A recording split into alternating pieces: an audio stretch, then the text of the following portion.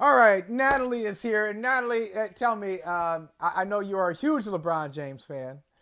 And tell me if I'm being too cynical when I say that I think LeBron James was disappointed after scoring 31 points in the first half yesterday. He had a 40-point game, nearly had almost messed around and had a triple double in their closing game against Denver. Well, they got closed out. Right there, And I the think he looked at it and closees. like, yeah, and like, we're not going to the finals. It's over. It's over. I'm upset. I'm exhausted. I played hurt. I thought we might be able to extend this run.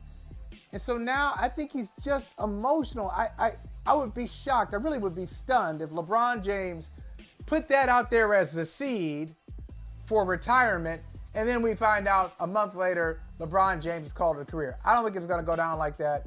One, because of it was hours, not even hours, minutes after the game. Two, he's too much of a storyteller that I think his retirement is going to be a whole production.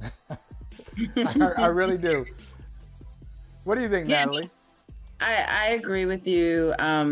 Look, first of all, I don't think LeBron James says anything without thinking it through, right? Even in him responding and reacting and being emotional, maybe that's not right word, but just reacting in the moment. And I do think there's some genuineness there in terms of just him probably being tired and exhausted and father time catching up with you and just, realizing that. So I do think that's real. And I think he has options because he's LeBron James, right? I mean, we see him do things all the time he's never done. What if he takes a break for a year and then comes back rejuvenated? He can do that. He's LeBron James.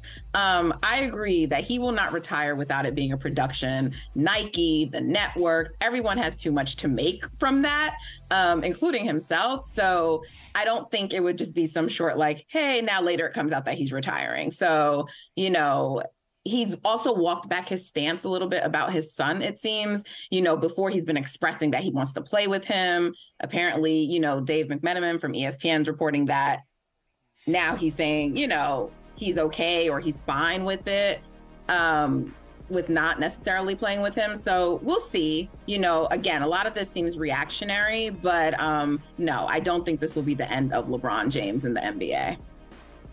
And Natalie, you talked about the emotions of the moment. And one thing I learned is to not take anything too seriously that's said in the wake of a loss, a season-ending loss, right? Covering college basketball in the 90s, back when there was more doubt about whether players were going to leave to go to the pros or come back. Now we know going in, the top players, they're one and done. But there used to be some doubt about guys like Jerry Stackhouse, say, when he was at North Carolina. And they'd lose an NCAA tournament and they'd say, oh, I don't know. I think I might want to stay. I really like it here, my teammates and Coach Smith and all that stuff. And then a couple of days later, once I think they had a chance to run the numbers and had some sense talked into them, they're like, yeah, we're going to go to the pros. So people make emotional statements, but Yes. LeBron knows better than to make this decision in the moment. So he'll take all the time he needs, probably go on a yacht somewhere in the Mediterranean this summer and contemplate. I guess we haven't really thought about the pros versus the cons, right? What more does he have to play for? If there's a new king or ruler out west, if he doesn't see himself on a team that can get past these Nuggets for the near future, and if he's saying he's only playing for championships, and his best is not enough to beat a Jokic, I mean, that was a pretty great LeBron game last night, and it still wasn't enough to beat Jokic and the Nuggets at home. So what's he got to play for? Well, that's because you need Anthony Davis to be the best player on the team, and he was not. So, I thought it was a really great insight, though, when he said that, because it lets you know, and he's also letting the Lakers know that this team as constructed isn't enough, whether it's to compete versus the Nuggets or potentially other teams, because we don't know what the offseason is going to bring to us. Yeah, and the other thing is, this is why I know he's not retiring, because at the end of that interview, I don't know if McManaman ran it in the sequence that the conversation flowed, but at the end of the story, he said, I'm still better than 90% of the NBA, maybe 95. Okay, dude, when you think like that, Okay, if you're thinking like that, you ain't ready. You ain't ready to like, I'm at peace. Guys who are ready say, I'm at peace. I've proven everything. Like, oh, I can still go. He's still competitive. I mean, I don't think he's ready to set it, to put it aside yet. But Natalie, you brought up something, and I want to get your both of your takes on this one because I thought this was an important point. You brought up the whole Bronny thing, how he's kind of backed away. He wanted to play with Bronny, and now he's going with the, hey, his journey is his journey, and I had my journey, and we're here to support him. I think that is such a wise decision because Bronny, you put, and I know, hey, Bronny can handle it. He's a charismatic kid. He's doing great. Bronny's got more Instagram followers than Jason Tatum and Jaylen Brown. Okay, like he's doing well. Okay, he's great. He's got his own brand. He's got commercials.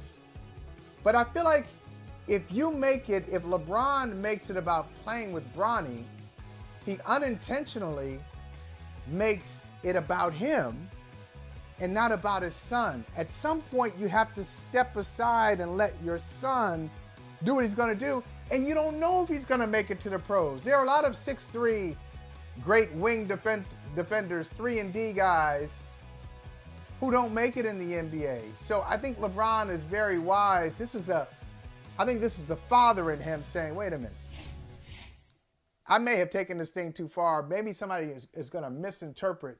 This is all love here, but it could be twisted, and it might put undue pressure on my son. I want to know what you guys think of that. Yeah, I think that's definitely, a possibility, and I'm sure. I mean, I think in general, he's probably trying to figure out how to navigate this situation because it's so unique, right? And he already knows that because of who he is, his son, both of his sons, eventually, but like, there's just going to be always comparisons to him. It will always be like, Bronny, comparison to his father, even though they're different builds, they don't play like similarly. So I think figuring out the best way to handle it, like they're doing this in real time. So that has to be a part of his thought process. And you also don't want your son's first season, should you even make it that long, to be all about you and not him. And also he's talking about, recognizing that this is Bronny's journey now and his choices. Right. And regardless of whether or not Bronny stays in college, he's college age now for these next few years. And what's the best part about when you're college age, of that age? You don't have to be around your parents, right? So who would want to have to sign up for flights, bus rides, meetings, practices, games, locker rooms with your dad? The team lands in New York. Hey, Bronny, what you about to? Oh, we're about to hit the club. Oh, really? I was thinking we could have dinner. Okay, Dad. No, right. Yeah. No.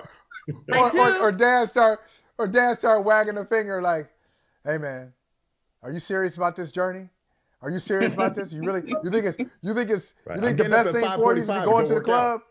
Like, hey, man, you were 19 once, you were 20 once, you wasn't always in strive for greatness. That wasn't always on your T-shirts and your hats. You hung out too. But yeah, that's a good point. I do want to say, NBA Twitter theories here, but also like LeBron James is probably a very smart man because by doing this and talking about potential retirement, he does take away from the fact that the Lakers got swept and that, the news will be less focused on the Lakers sweep, his sweep, not saying that, he's been swept before. He's LeBron James. He's great. He's going down in history as one of the greatest, to some, the greatest. But now the attention is less focused on Denver and the sweep and more about, is LeBron going to retire? So, I mean, he's, Natalie, genius.